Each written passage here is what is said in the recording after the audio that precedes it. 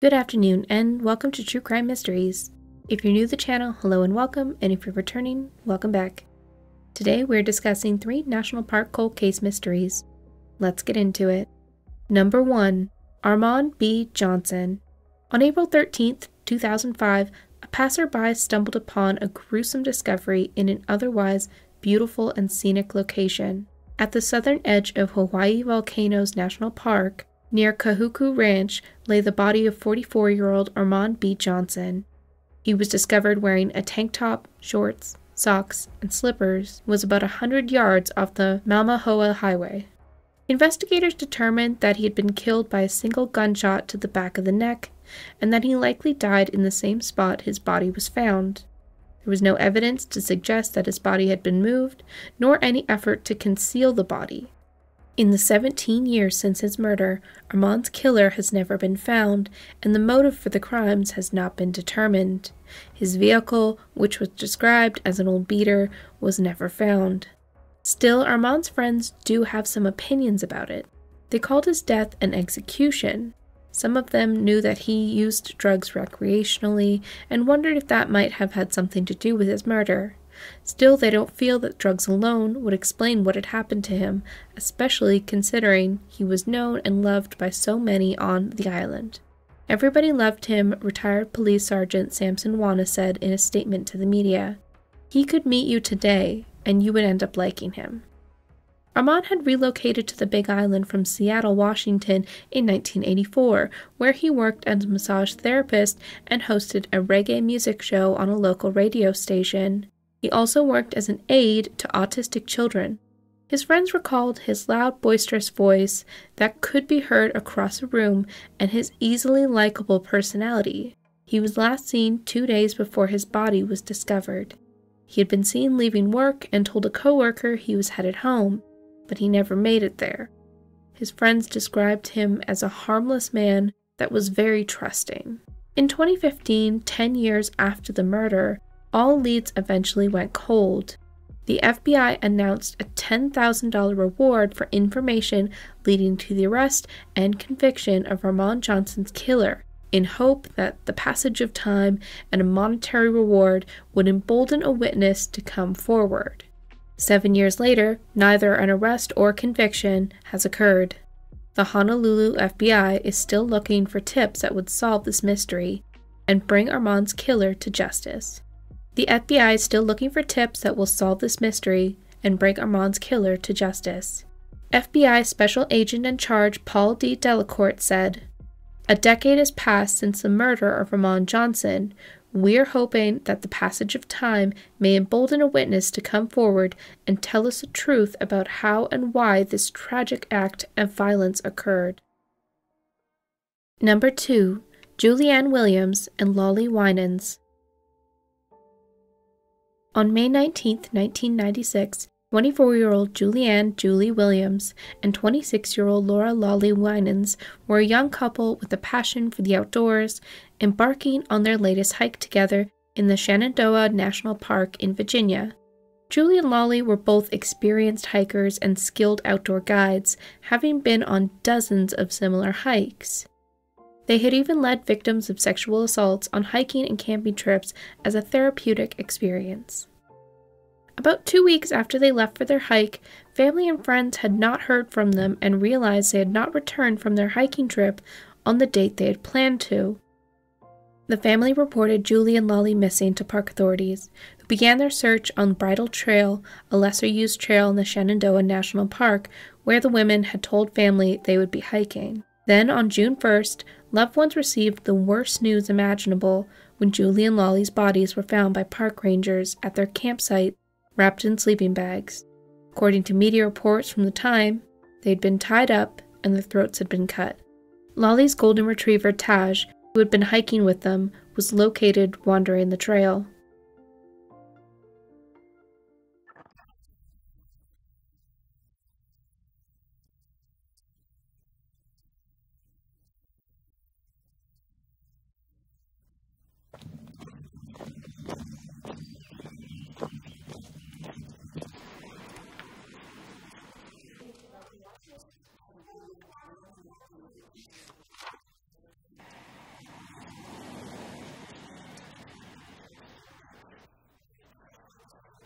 Oh,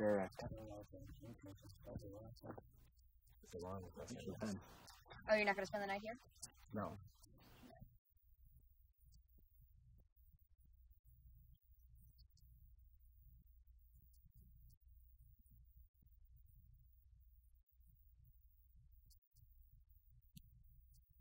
Hundreds of tips came into the FBI in the aftermath of the murders, and they soon landed on a suspect.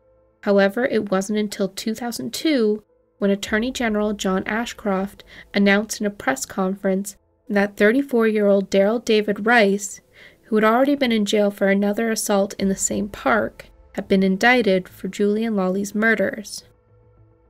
Ashcroft labeled their deaths as a hate crime, since Julie and Lolly were a same-sex couple, and Rice apparently despised LGBTQ+ people.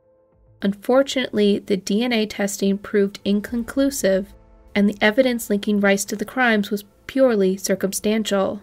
Phone records had shown he had called a California support group for LGBTQ+ people, which Julie had written about in her diaries. The connection sparked the idea that the two women had been stalked and targeted by Rice.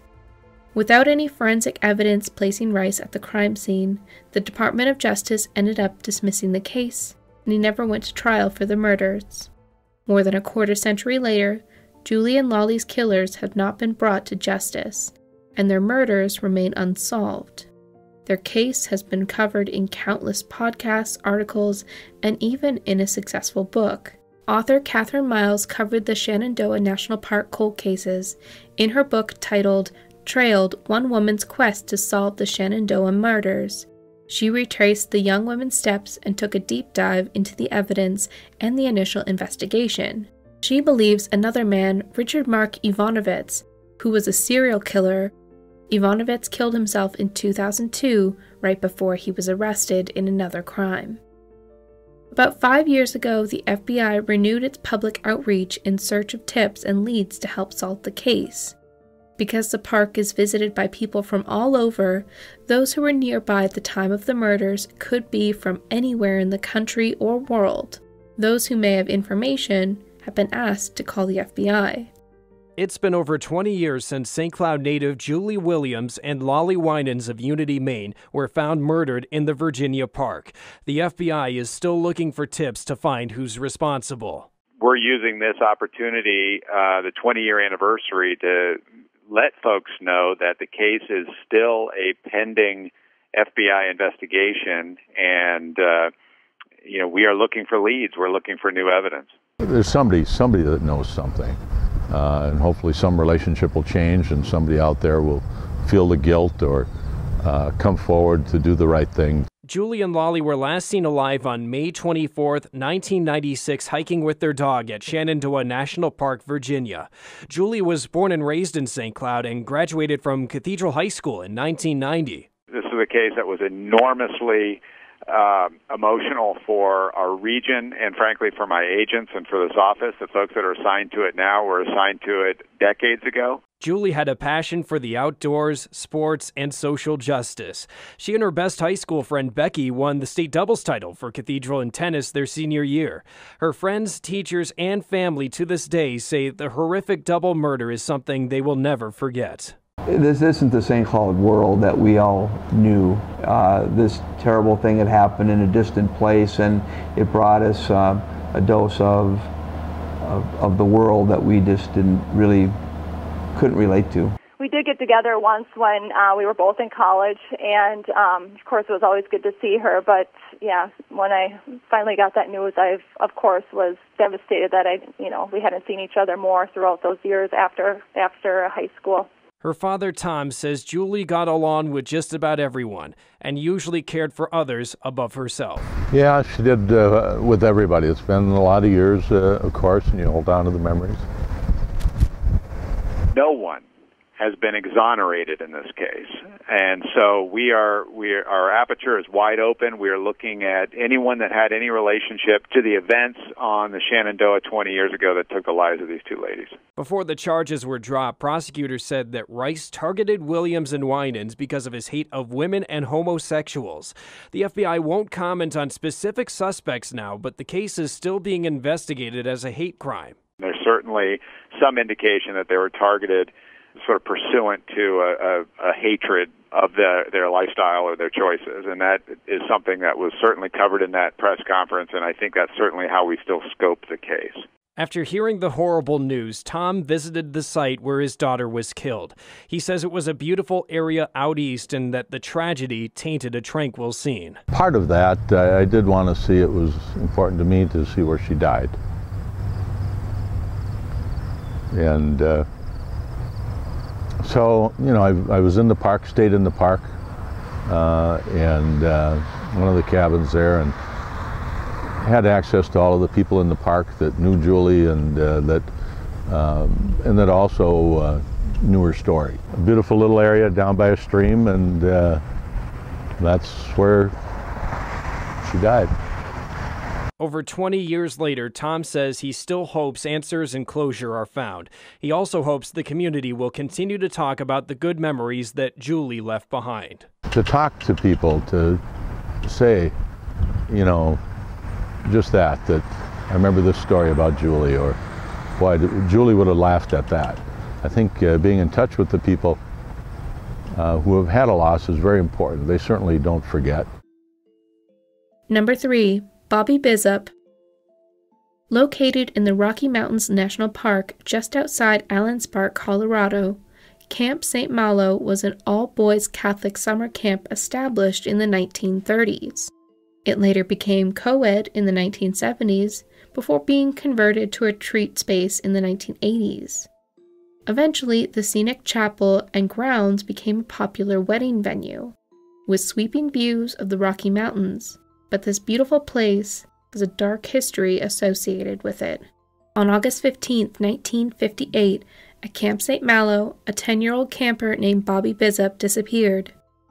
This was especially troubling to the staff and his parents because Bobby was born almost completely deaf. According to statements from the priest running the camp, Bobby had been fishing and had failed to follow a counselor and other boys back to the main lodge for dinner. A search party went out that night, and within days, hundreds of people, aided by bloodhounds and aircrafts, were in the woods looking for the boy. Bobby was not found as quickly as had been hoped. It was assumed that Bobby must have wandered off. Because he couldn't hear anyone calling or looking for him, he continued wandering in the wrong direction and got lost. In the days and weeks that followed, hope that Bobby was still alive seemed less and less possible. When they did find him, it would only be his bones, as Bobby's remains were not located for over a year. His remains were discovered on the east face of Mount Meeker, which was some distance from the camp. The initial coroner's report classified Bobby's death as an accident and determined he had likely died from exhaustion and exposure. This is what his family believed for 60 years. Both of his parents would die believing their only son's death was nothing more than a tragic accident. It was only decades and decades later that this original assumption would come into question. Not because of any new forensic evidence, but because of new information that little by little began to come out about the camp in the years that followed. It was uncovered that 3 of the seminarians at the camp had been accused of sexually assaulting multiple young boys, with 2 of them, Harold Robert White and Neil Hewitt, were described as serial child abusers. White molested at least 70 children in his 2 decades as a priest, and Hewitt was accused of molesting at least 9. Hewitt was the last person to see Bobby alive, and also the person who later found his remains a year after his disappearance. Hewitt insists that he did not harm Bobby, and White died in 2006, long before the investigation was opened. A third priest, Jerry Repola, also deceased, had only one known incident of sexual assault, but was frequently moved around different parishes, leading investigators to wonder if he had other victims and was being protected by the church. Though none of these men were known murderers, the presence of all of them at the camp when Bobby went missing necessitated a criminal investigation be opened to look into it further. So in 2020, the National Park Services opened an investigation into Bobby's death over 60 years after his body was found. While new information regarding the investigation has not yet been released, and it is made much more difficult by the fact that many of those involved have since died, the police continue to seek out new leads that will help them identify Bobby's killer. They are asking anyone who's willing to come forward who may have information, anyone who tended the camp with Bobby, to call the National Park Service. Well, that is it for this video. As always, thank you so much for watching. If you like this content and what I do over here, please don't forget to subscribe and hit the notification bell so you don't miss my next upload. As always, if you give this video a little like if you enjoyed the content, that would be much appreciated, as it is the easiest way to help the channel grow. We also have channel membership as well as Patreon if you want to get more behind the scenes content or exclusive content, or just to support the channel. In the description box of this video, you also find links to all my socials as well as other goodies. But that is it for me. Thank you so much for being here. I will see you on the next one. Bye for now.